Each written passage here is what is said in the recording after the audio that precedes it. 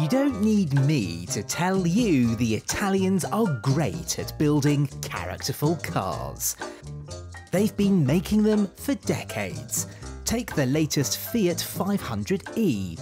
It's not just charismatic for an Italian car, but it's the most charming EV on sale right now. Full stop.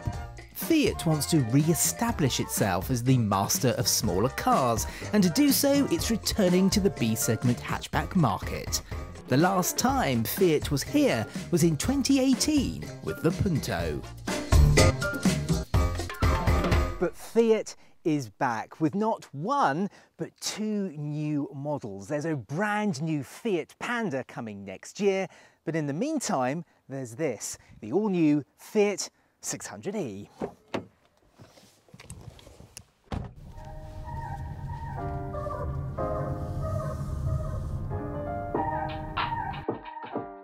It's the new bigger brother to the 500e, and it's a family hatchback but with a slightly rugged crossover look.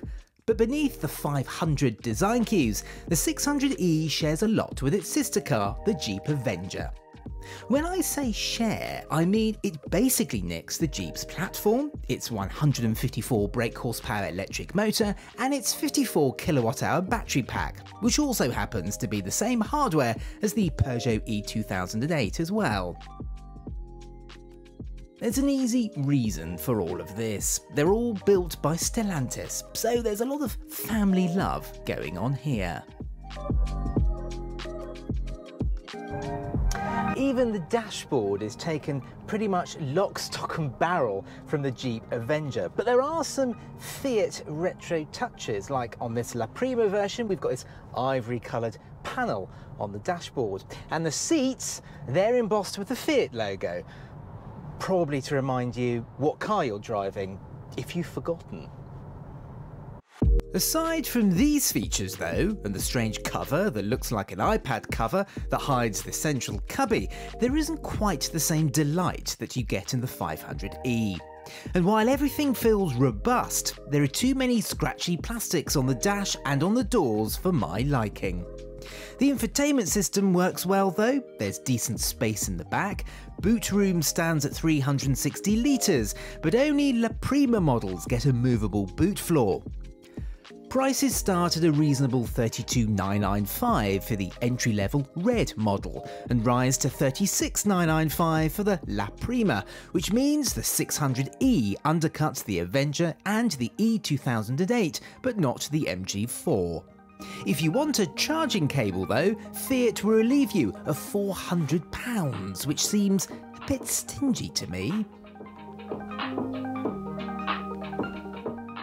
What's it like to drive then? Well, if you're expecting this to be a typical electric car and absolutely fly towards the horizon when you put your foot on the throttle, then you're going to be disappointed, because this is not a quick car. 0 to 62 miles an hour takes 9 seconds. And if you put this car in eco mode, which you probably will if you want to eke out that claimed 250-mile range, it feels as though you're not going anywhere at all. But I'm probably being a little bit too harsh, because this is a family SUV after all, or family crossover hatchback. And do you really want lightning fast reactions in your family car? Probably not. The acceleration is probably more than good enough. Now, I do like the ride. It is particularly good in this 600e, and it's probably the best ride, aside from the EC4, of all of these Stellantis electric crossover SUVs. Now, we're driving this car in the home of Fiat, Turin, and the roads are as crumbly as you'll find in Britain. And this car has just sailed over them.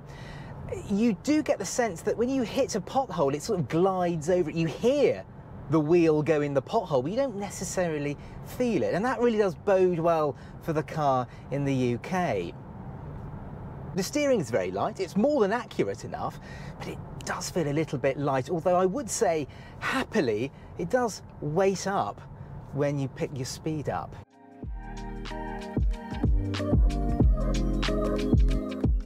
This is a very likeable car, and one that I think would be very easy to live with. I also think it'll be a strong seller here in Britain because we love Italian chic.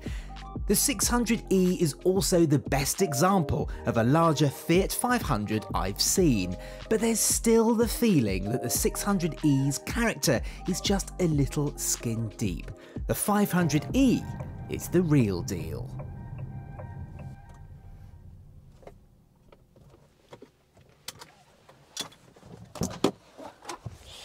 I suppose what I'm trying to say is that the 600e doesn't woo you like the 500e does. But what the 600e lacks in charisma, it makes up in usability. This is a well-priced and spacious family SUV, crossover, EV, hatchback, call it what you will.